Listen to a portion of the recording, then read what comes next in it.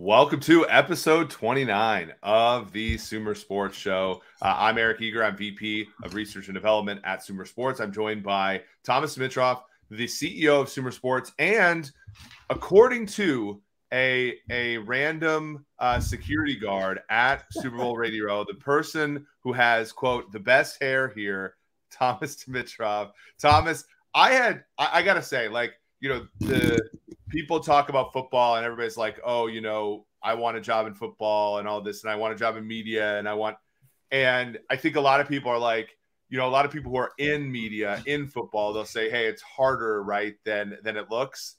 I have to say, though, this week, going to Super Bowl Radio, hanging out with you, getting to talk on air with people like Jim Rome and your guy Pharrell and things like that, I genuinely had a really fun time this week, and I really thought that it was an enjoyable time going to spread the gospel of Sumer and just getting to talk team building with you. So I'm glad that we're home. I'm glad that I get to sleep in my own bed, but it was a lot of fun this week. It was a lot of fun, high energy.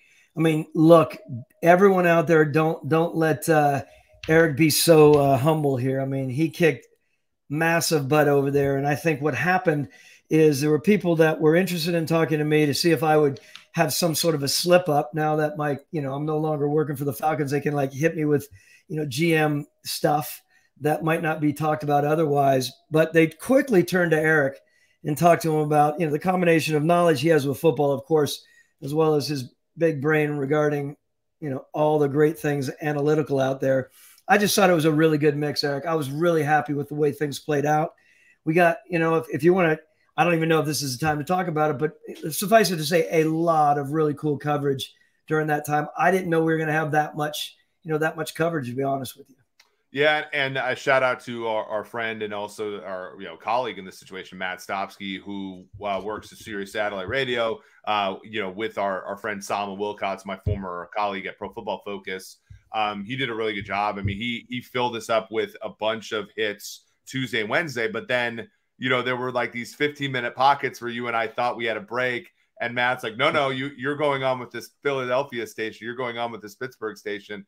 And, it was truly good. And to the point where Wednesday night, I had a bunch of friends who were like, hey, you come out for drinks and stuff. And I'm like, no, I'm too tired to, and we had to fly back because, of course, we had to do the work of Sumer Sports, for most of our week, on the B2B and the B2C side. So it was just really enjoyable. And it was cool to see, obviously, Michael Silver, somebody that you've known for a long time, and Peter King, who I think about this, growing up, I used to watch those NFL team highlight videos, and they were hosted by Michael Silver and Peter King 30 years ago. And now, of course, we get to talk to them about football, and in many ways, the game has changed a lot, but some of the faces have stayed the same for a long time.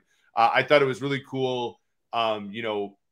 People are very interested in what we're doing. I think analytics is on everybody's mind, and this gets us to kind of what happened last night when, Philadelphia Eagles faced the Kansas City Chiefs.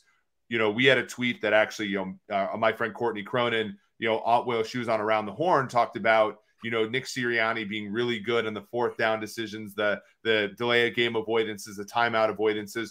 And in the first half of that game, the Philadelphia Eagles had a lead over Kansas City, in large part because Nick Sirianni did all those analytical things. And what I thought was really refreshing was the broadcast, Kevin Burkhardt, Greg Olson, a former tight end. We're going to talk about tight ends today. Mm-hmm.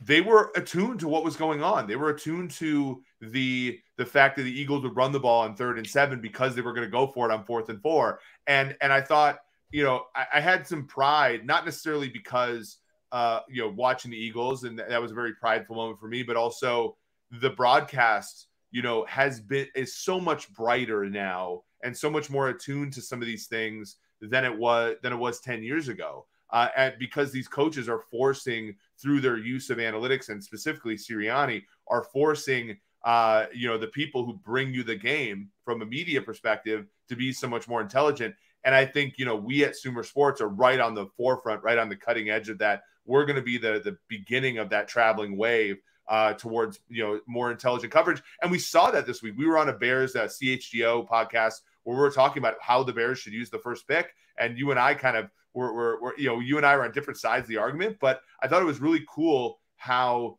10 years ago, we just said, oh, just take the best defensive end. And now we're sort of thinking about, well, should they trade the pick? Should they take another quarterback? And I don't know about you, but I think about, the way in which this league has evolved, and I can't, help but be a little bit proud of where it's gone. Well, let me interject by saying we're on the opposite ends of the world only because I wasn't necessarily sure that they should move on their quarterback, and you're still undecided.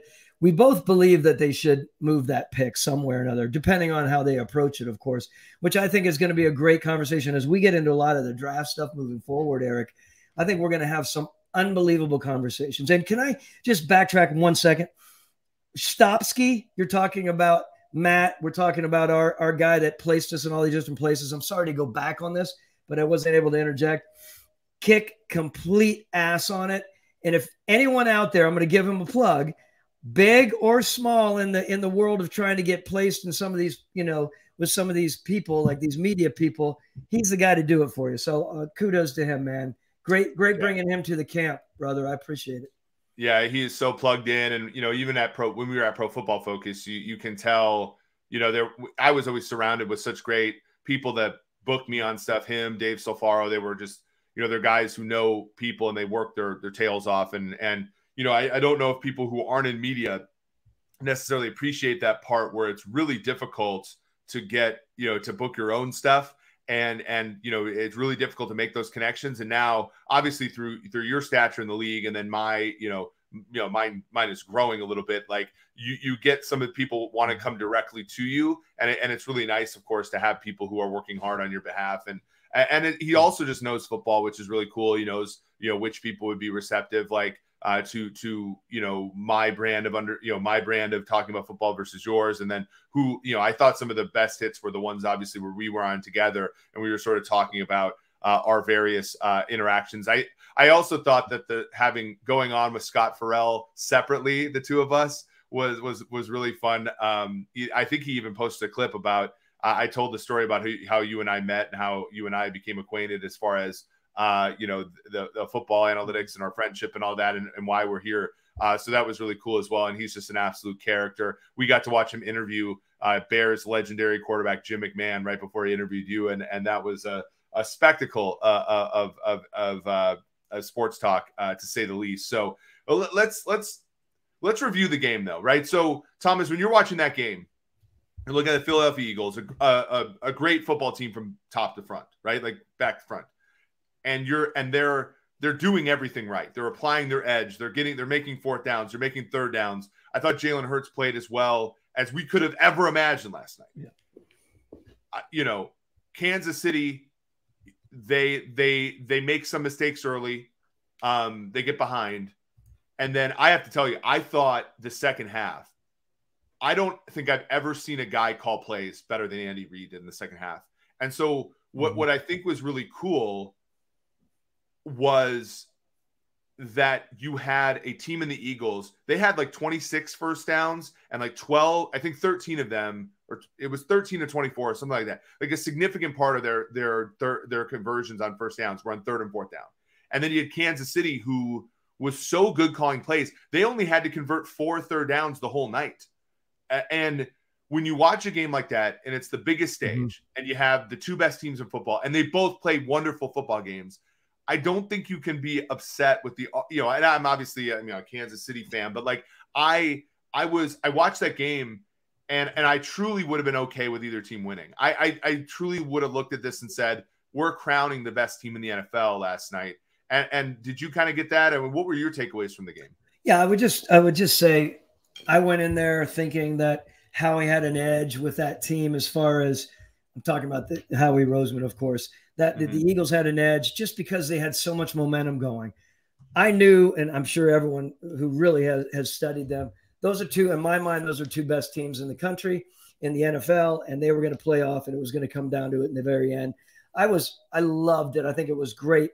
I think watching how they were kind of, sort of back and forth. I always love games like that. I mean, I just felt like everyone was dialed in. I mean, look, seeing what Andy did, to your point about calling the plays, although he did give Eric Bieniemy massive kudos for that, for one reason or another. Maybe it was a combination of both of them. I mean, even down on the goal line, they weren't like massively creative, but just what they did, sort of, drifting in, coming back out on, back-to-back touchdowns, one with the receiver, one with the back, right? Was that the second one? Who was the second? Yeah, well, it's crazy because the Chiefs this year had, I think, a worse percentage of conversion on 3rd and 4th and 1 than they did on 3rd and 4th or 6 or more. Yeah. And what was really cool is they converted all the short yardage stuff. They had the Pacheco running touchdown, and then both. And it's actually funny because I've watched this team so much that I saw Kadarius Toney in the game on his first touchdown, and I said, "Oh, they're going to run the jet sweep to Kadarius Toney," and they ran it and then faked it, and then he's wide open for a touch. And then so Andy Reid's got some rube like me, like mixed up at home watching. Of course, he's got everybody twisted around, and then they ran the exact same play to Sky Moore, their second-round pick this year, and that was Sky Moore's first touchdown. In fact, I think one interesting part of this game, Thomas, and you can maybe allude to how difficult this is, there was not a wide receiver that played a snap last night for the Chiefs that played for the team last year. They were all new.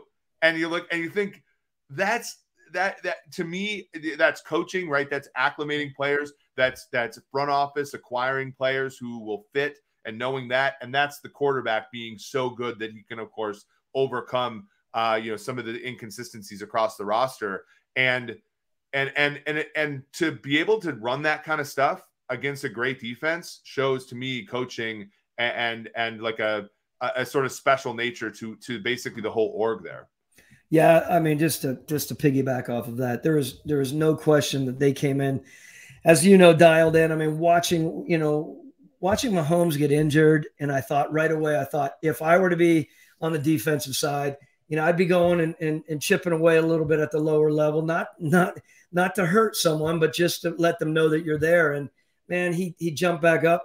Who knows what happened at halftime? They came back out, and man, I just was so impressed with it. As I am with that organization, even at the end, I don't want to get away from us here, but watching, as I mentioned before, watching Clark Hunt and Andy Reid and Brett Veach, even though I want to say I get mad at guys and pissed off at guys like Terry Bradshaw that don't mention the GM, right? They mention Andy and of course, quarterbacks, and you got the best tight end in the country making all kinds of noise like he always does. And there's Brett Veach in the back there. Mention the GM because he's been such an important part to that. And this has always been something that's been on my mind, not for any other reason, but they put their heart and soul into it as well. And I felt like he needed to be, kudo, give him. But you think about this, Thomas, the Chiefs are 6-1 to win the Super Bowl next year. Yeah. They were about that in December this year, 5-1, I think is, it is a general, that was a general, who traded for Kadarius Toney in the middle of the season? Like that was Brett Veach, right? Yeah.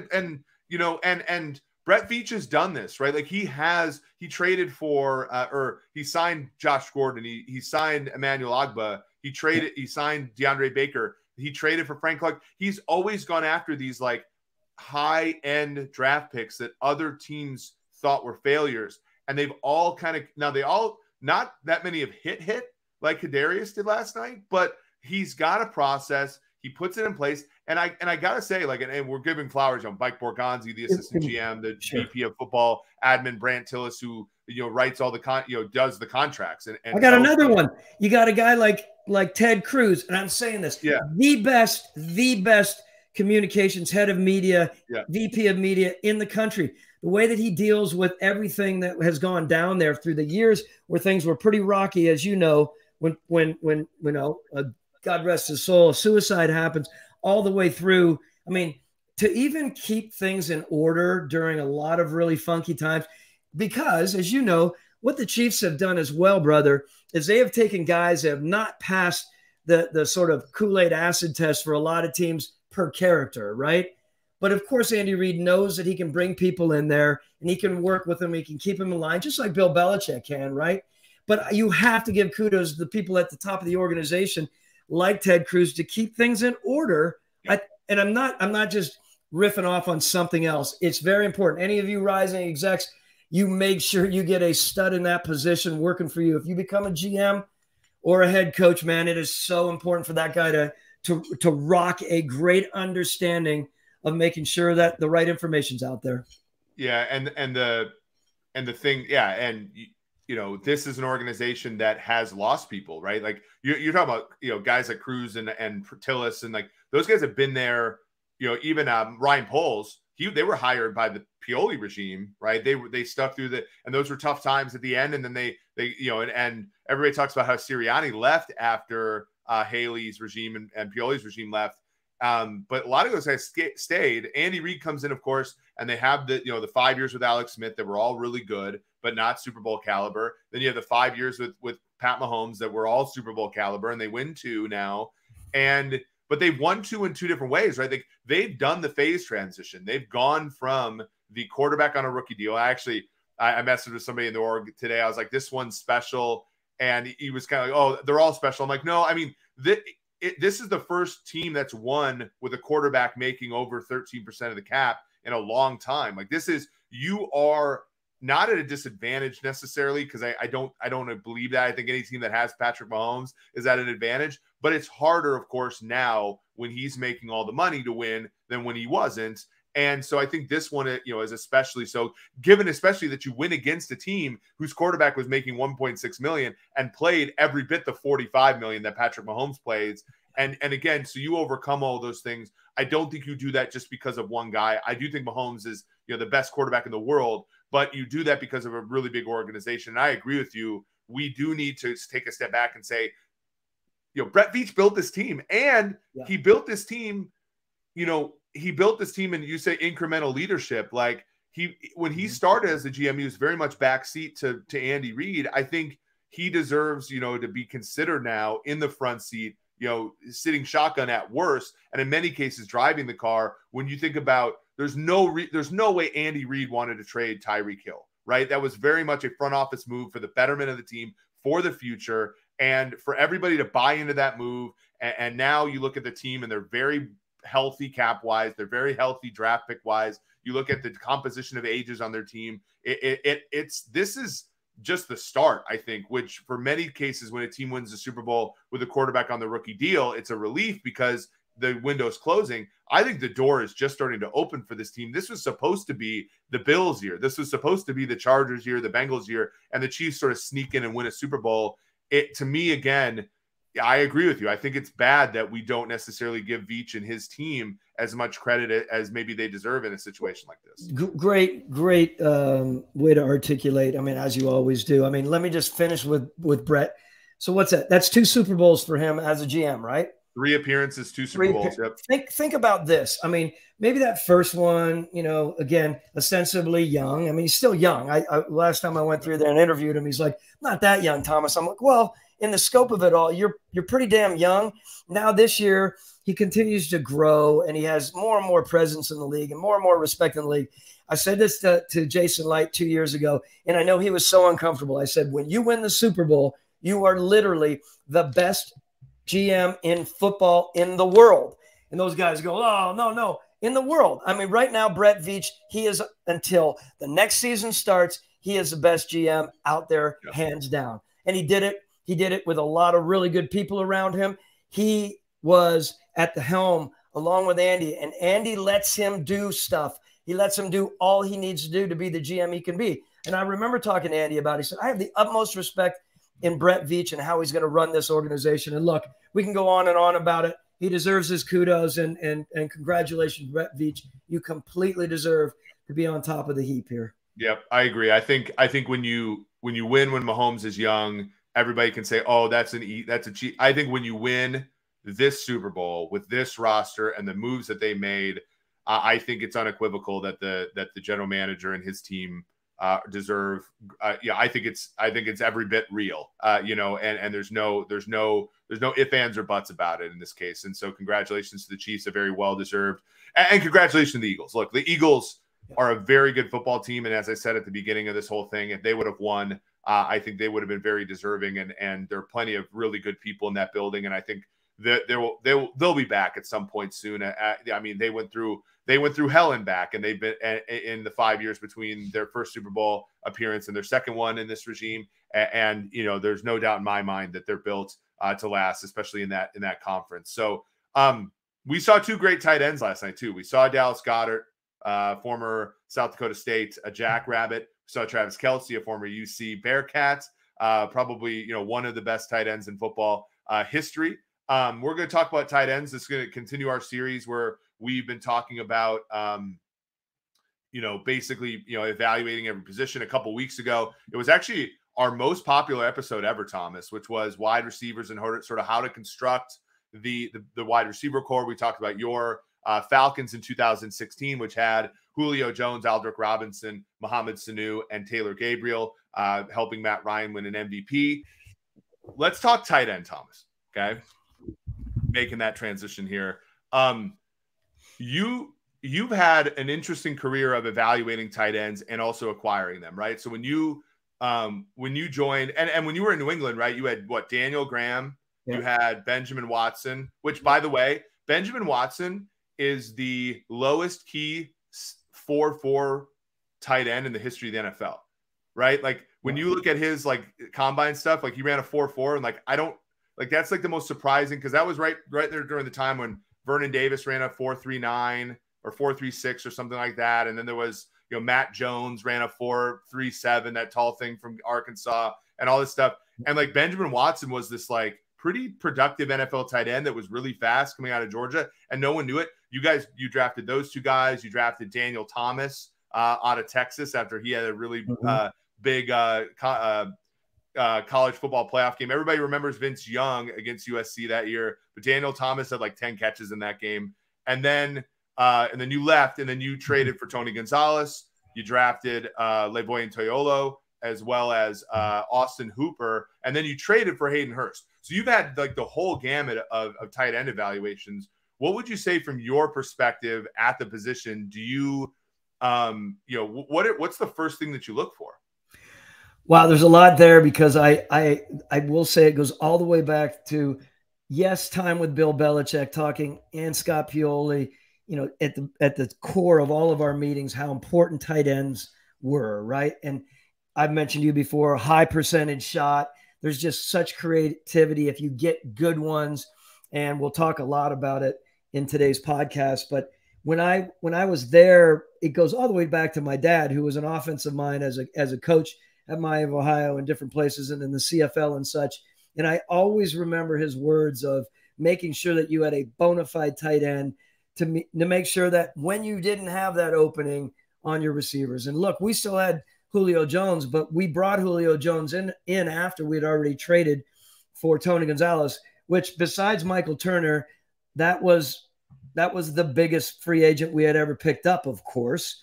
I mean, sorry for pulling him from your team, but it was such an important pick for us. I mean, because it allowed Matt Ryan at the core, again, all the rising execs, the ability to bring a quarterback along, not only with a really stout running back like Michael in that situation, but also a guy that could turn around and put those big old white gloved hands. Remember that. Every time he turned around, Tony Gonzalez put those hands out there, and you're like, you are not messing with this cat. Yeah. So taking that kind of pressure off of a young budding quarterback, to me, I think is the way to go, hands down. And a lot of other things involved there. When we start talking about tight ends, you asked me, what do I think? I mean, look, in our league, by the way, just so everyone knows, go down to the basics here. When we're writing up tight ends for our GMs and for our head coaches and et cetera, we are always differentiating between an F, at least for most of us, F being the move type tight end, right? The Pitts guys. And it's funny, even Tony Gonzalez had some F to him, and he had some Y to him, right? So, and then the other side of the coin, of course, is the Y tight end, right? The stout, heavy-legged, blocking guy, heavy-legged. We create these words, by the way. I know they're not the most intelligent use of words, but in our own lexicon, it's kind of funny. But what you also do when you're evaluating tight ends, which is really, really important, is we are big in describing them, but no tight end is just an F, or no tight end is just a Y. If they are, then that's how we grade them. If they have a slash ability to them, and they're more F, but they also have 5Y, 5 being adequate, then we will write them as an F/Y or a Y/F if they're much more blocking. And every once in a while, they can get in that underneath down and out situation, and they're solid as a receiver. Then we end up slashing these guys with our write-up. So I'm a big believer in, remember this, and everyone I think probably knows this if they study tight ends. When you get a tight end that has marquee F ability, movement ability, but also can be situated as a blocker, as a, again, using our verbiage, a 6 or a good blocker, you have a potential first rounder.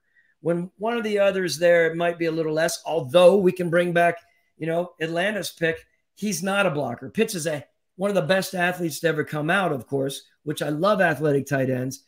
But of course, his blocking is something that needs to be worked on. So just let me bring it back to you. But I want a nice athletic tight end who can move, who can adjust, who has, anticipatory ability. Remember, this is something that Bill Belichick taught us from the very beginning. You can't have a dumb tight end.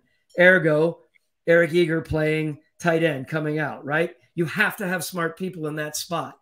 So I would say if you get that and you get a guy that also can in a satisfactory manner, block, get in the way, turn his butt to the hole, wall off, seal, that's a big enough issue for a defense to deal with, along with a guy who can get out and make plays in the pass game, of course. Yeah, it's so. I mean, I think you hit the nail on the head. I mean, and I was a very limited player. I was, a better blocker than I was a receiver, and like but I had like movement and could play H and stuff like that, and we called it H, but like that fullback kind of spot, type. And what I think you want in a perfect tight end requires different teams to do different things against it, right? There is not a tight end eraser on any football team. Like Derwin James might be the closest thing to it. And Derwin James there's a reason guys like that always get hurt, because it's too hard of a spot to play every single week. Like a great tight end forces a defense to be weak, So like I think about, back when I was growing up in Minnesota, they would, the Vikings struggled so much on tight ends. And one year, Mike Tice, your friend from Atlanta, he figured out one year that, and I think, did Brian Williams play for you guys when you were a GM, or was he gone by then? So Brian Williams was a corner who was physical. And one year, Mike Tice just learned that Brian Williams could cover tight ends pretty well. So then he put him inside and played like some slappy corners on the outside, and they stopped giving up 100 yards a game to a tight end. But guess what? They started giving up 100-yard games to wide receivers, because you had to take a good player and play him over tight ends. And I think about, like, what were the Eagles supposed to do last night with Kelsey? Well, I thought they might put James Bradbury on him, because the Giants put James Bradbury on him last year when they faced the Chiefs, and he did really well. But that weakens a spot. You have to take your best safety and play him down, or you take your best linebacker and play him down. But that weakens other parts of your defense. If your tight end is one of these really good players in the passing game, it weakens the defense, because there is not a good matchup for a tight end. They're too big for safeties, or too fast for linebackers, and too physical for corners. Like it's not going to work. And that's why that position is so valuable when you find the great one. But that's why the great ones are so hard. And I want to get to this point, because I think there's a couple really structural, and this is the Sumer Sports part of this whole thing. When we're team building, there's some structural parts of the position that make it tough. And let me read off the first round picks at the tight end position over the past, let's say, decade plus. So you have Kyle Pitts, you have Noah Fant, TJ Hawkinson, Hayden Hurst, David Njoku, Evan Ingram, OJ Howard, Eric Ebron, Tyler Eifert, Jermaine Gresham, and Brandon Pettigrew. Now, those guys, none of those players suck. Like, I actually think the majority of those players ended up being useful. But you think about the way it's gone. Noah Fant was already traded to Seattle. TJ Hawkinson made the Pro Bowl this year for the Vikings, not the team that drafted him. Hayden Hurst, you guys traded for him when you were a part of the Falcons to pair. I think you paired him with Austin Hooper, if I'm not mistaken. And then Hurst then went to Cincinnati and has had a good career. He made some big plays in the AFC title game. David Njoku, and actually, we'll put this in the show notes. I'll link it to the podcast. I wrote an article about David Njoku when I was at PFF. He actually got an extension for the Browns that most people said he hasn't earned this, right? He hasn't done enough to do. He's a young first-round pick for the Browns, and he got an extension. He played great this year, right? The Browns actually were one of the first teams that said, you know what? We made a mistake by drafting him in the first place, but we're not going to make the mistake of letting him go and blossom for another team like all these other tight ends do. Evan Engram had a great year for the Jaguars this year, helping out Trevor Lawrence. Eric Ebron was better for the Steelers and Colts than he was for the Detroit Lions. On and on and on. The first problem with tight ends is it takes them forever to mature for all the reasons we're talking about. Because to be a great tight end, you have to have the blocking ability. You have to have the receiving ability. You have to have the physicality to stay on the field for 17 games. It's so hard, right? Like, would you, if you got a chance to, pull a magnet off the wall, as you said a few times this week, which I thought was a great phrase, pull a magnet off the wall again, would you ever take a tight end high? It feels like such a bad gamble right now.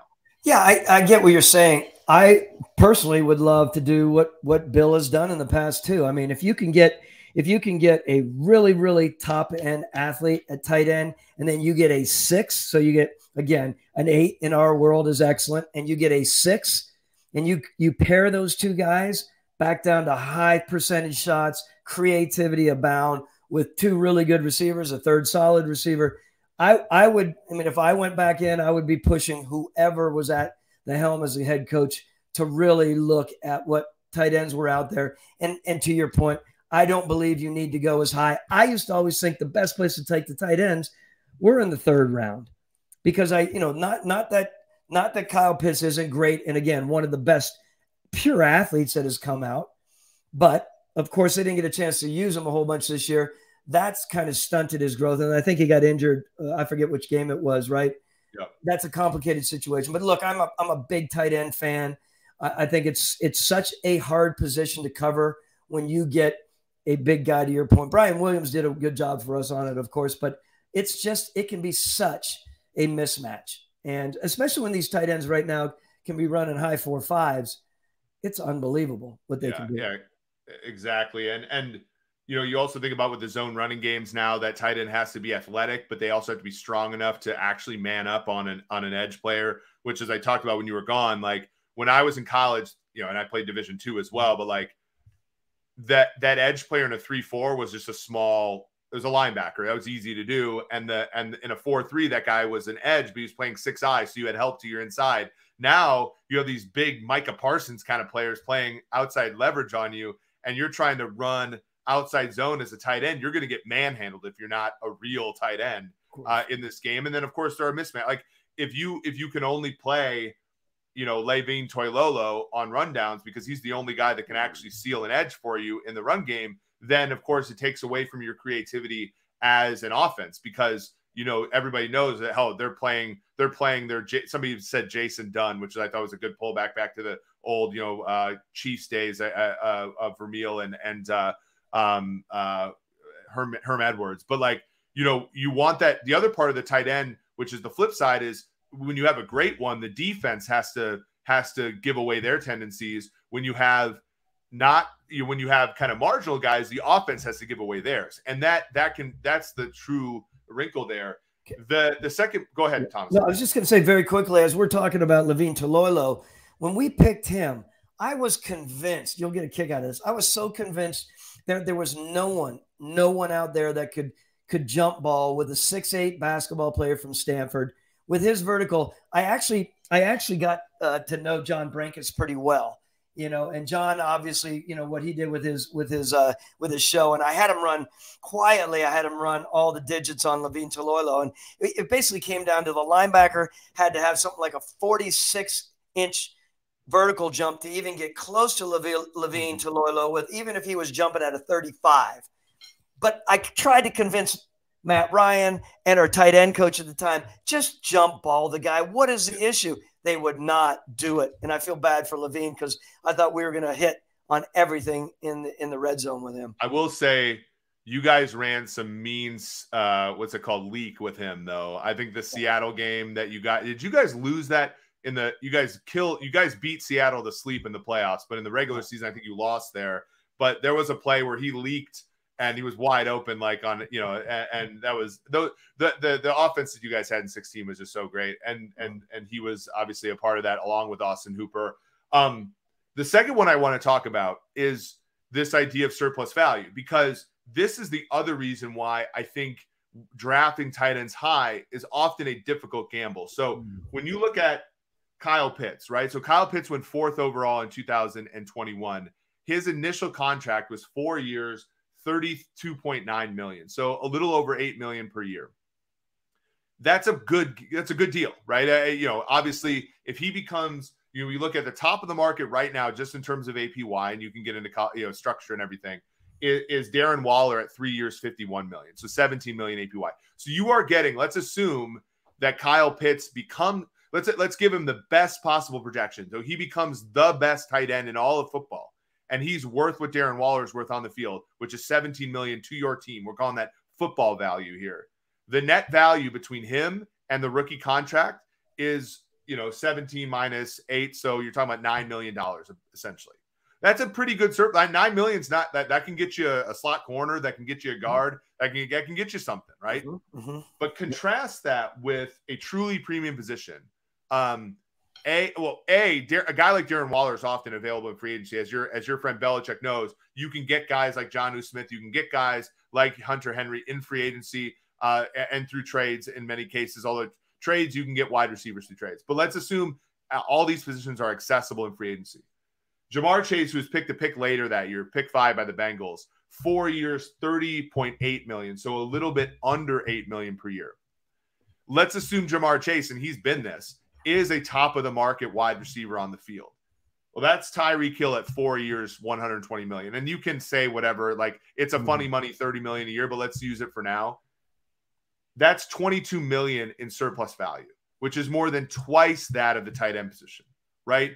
So the other part about picking tight ends high is the fact that even if they're the greatest ever, you can't, if you try to turn around and get that guy in free agency, it's a lot cheaper relative to the rookie deal than it would be wide receiver. If you can hit on a wide receiver, that guy's worth almost twice as much relative to a rookie contract as a tight end is, which again, and that's true for guards, that's true for running backs, that's true for linebackers, less so now that linebackers are making more money. But that's the other part about, premium positions and draft, strategy that I think some teams, and you talked about this, how you didn't necessarily agree with the Falcons taking Pitts that high. It's not even, we think about evaluation of players, right? And we look at how hard that is, but just playing the draft well, not taking certain positions high, just because the money's never going to work in your favor when you take a tight end that high versus taking another position. Yeah, you get into that mode when you're picking and you need something. I've said this time and again, and no one should ever forget it. We are so driven by need. Sometimes we trip over ourselves because we lose track of what you're talking about, right? Come hell or high water, we are getting the best damn guard or the best tight end that and we salivate when we see some of these guys that we think is going to take us to the spot, right? And remember, just to bring it back a little bit, we're talking about the guys who can move, the guys who can catch the balls and be mismatches. But we can't underestimate the importance of having an adept enough blocker. And again, the first rounders, remember, everyone's a guy that can move like that, but also is at least a good blocker, right? At least a 6 blocker in our grading scale. You're rarely going to find someone who's a 7 and a 7, meaning athletic ability, pure receiver 7 or an 8. And a 7 or 8 blocker. That is very, very rare. I don't know where they come from, but the reality is if you can pair them both, as I mentioned before, it's important. I love your analogy and your discussion on the surplus because it comes back to that, the value of that and being able to find someone in the 3rd round or even as a free agent that you're not going to pay out your ears for. That's a pretty cool thing. Yeah. When Hooper left us, we were back and forth whether we wanted Hoop to stay with us. I could tell that he was sort of, he had this urge to kind of get out there and spread his wings, and it all worked. We were all good with it. Goes to Cleveland. How many years was he there? 2? Yeah, 2 years in Cleveland. Yeah. He got paid pretty well too. He got paid pretty well. Left. It was only 2 years, of course. I don't know. They signed him for a 1-year deal in Tennessee, right? I think that's what it was. So, yeah. But look, it is a great position to discuss. It's a great position for any of you aspiring team builders. It is so right, and you will not have a hard time convincing any of your coaches along the way of the importance of this. in my mind. It's just it's a legit place to be. The last thing I want to talk about before we wrap up, because I know we want to keep these Monday ones short for the crowd here, but like the other part that I think is tough is how hard is it to draft for a position that in the NFL is drastically different than in most of college football. So you had this, and maybe you can expound on this. Remember the Manny Lawson draft where the Niners took Manny Lawson, and he was like the only college 3-4 outside linebacker that played what a 3-4 outside linebacker in the NFL would at the time. Like back then, almost all Division I colleges played 4-3. Funny, all Division II played 3-4 because we didn't have the athletes to play that, that way.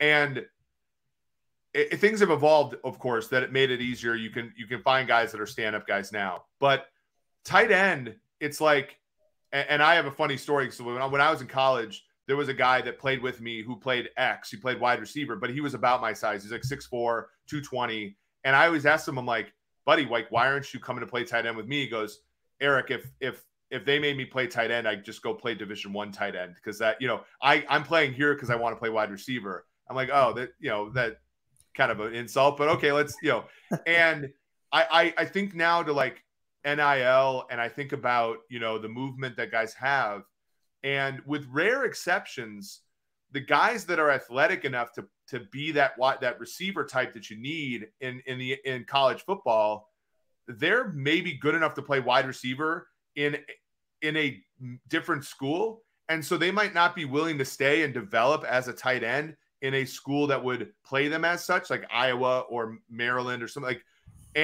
or Nebraska, places like that. And then the guys that are staying in places like Iowa and so forth are not necessarily the athletes. I mean, we got Kittle and we got Hawkinson, so there has happened, but like the pickings are slim as far as looking at a guy. So it's purely a projection. And so when I think for myself, when I'm an analytics guy, I'll look at obviously athleticism, I'll look at production, I'll look at some tracking data and things like that. But for the most part, no one's checking my boxes analytically, right? So it's almost at that position, you're almost entirely looking at a scout's ability to translate with his or her mind the college production, the college traits to the NFL traits. Can you just talk about how difficult that projection is? It's a complicated projection, although I think, we all take pride in being able to do this projection thing, right? When we see people move around, when we see people, be able to have a base and have a strength about them, being able to turn quickly and wall off, when you're starting to project the ability to block, right? Sometimes it might even be on bag work with us. I know it sounds odd, but sometimes you have to go as far as projecting that way. Remember, again, another tough thing, as we say, on any blocking element, O-line as well. We've talked about this because of the rule changes.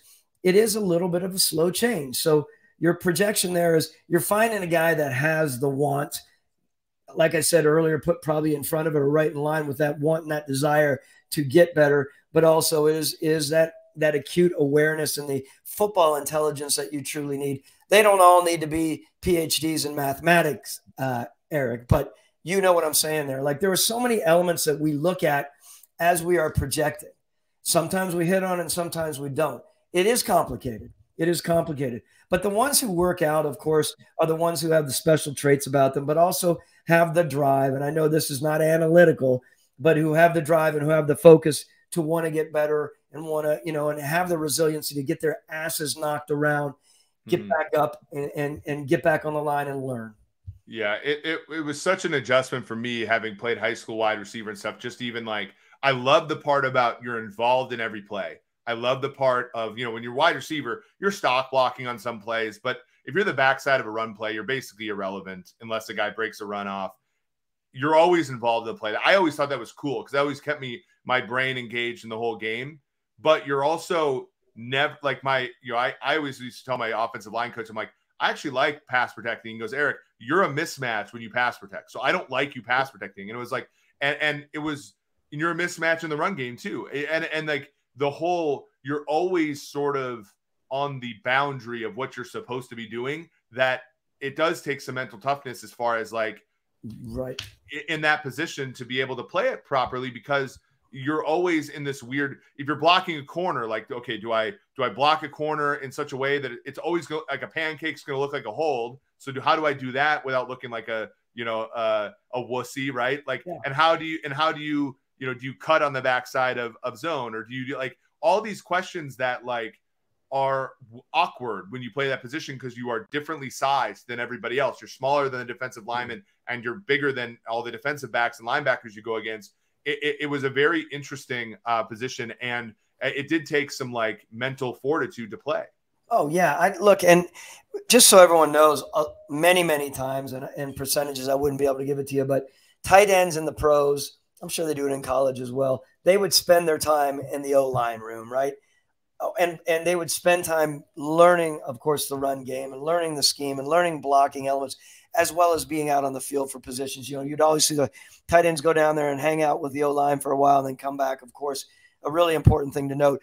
And if I can say this before, as we're tailing off here, I know I mentioned it or alluded to it a little bit earlier. Matt growing, it was good to have a guy like Tony Gonzalez, but was also really interesting. There's no disrespect to Matt Ryan, because Matt, you did great stuff for us, but you also had some of those struggling games. And when we knocked off a game and we started going early on and we got a feel where, this is not going to be one of Matt's games. Let's reel it back. Let's pull it back. We started pulling back a little bit, hitting those underneath shots. Tony Gonzalez for us, not only because it was Tony Gonzalez, but it was also because he was an adept tight end, was a guy that could bring a quarterback back to his senses, settle down a little bit. Let's start hitting these big high percentage shots to a guy like that who could not only catch it, turn around and get 2 or 3 more yards. To me, he was such a godsend for us. It was so bad. It was too bad that he was not able to win a Super Bowl.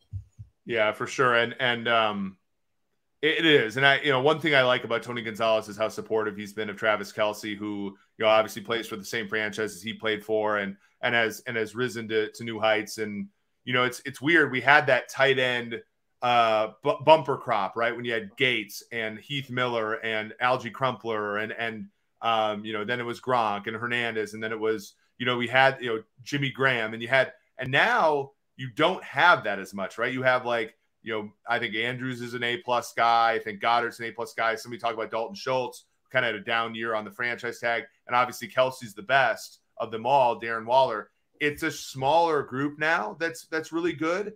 And I wonder if any league changes or anything like that will make it so that that position is more, it grows back to where it was in kind of the 2000s, where, I mean, the battle for the Pro Bowl berths was just, fierce. When Jason Witten, right? You had all these great players at the position, and now it's a little bit hollowed out there. I'm very interested to see, because look, you're seeing some teams as we finish up here that are trying to use like guys like Zach Pascal, the Eagles, to be that backside blocker on plays as a wide receiver. Robert Woods did that for the Rams and now the Titans. You're seeing wide, and I just don't know. Robert Woods has been injured for 2 years. Like, I don't know if you want to try to patch up what tight ends do with wide receivers, because of how much money you're investing in that position too, and how injury prone it can be when you try to get those guys, like Cooper Kupp blocking against the defensive end. Like, I don't really want my $25 million in circulation blocking defensive ends all that much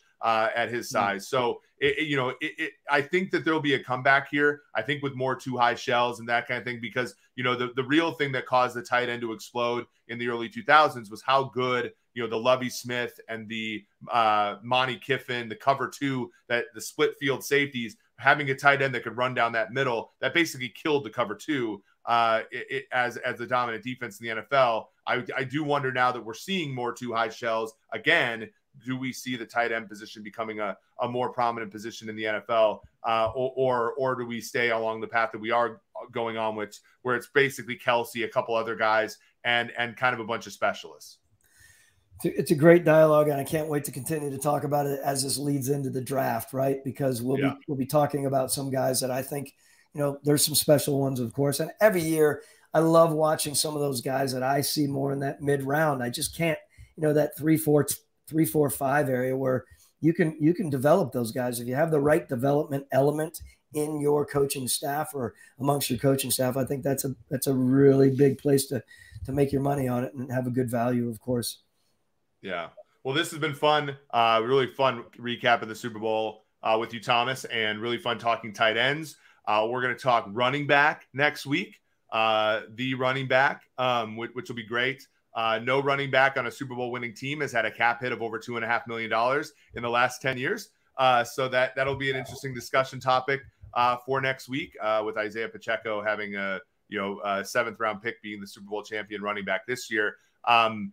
But that's a great position to do as well as tight end. So I'm really excited for that. So until then time, we'll be back Wednesday. We're going to talk, broader NFL Wednesday, get into the offseason, take some suggestions from listeners as well. We really appreciate you all showing up. Remember, subscribe, rate, and review. Write a review on Apple Podcasts. Give us 5 stars. Please help the podcast grow. So for Thomas Dimitroff, this has been Eric Eager. This has been episode 29 of the Sumer Sports Show.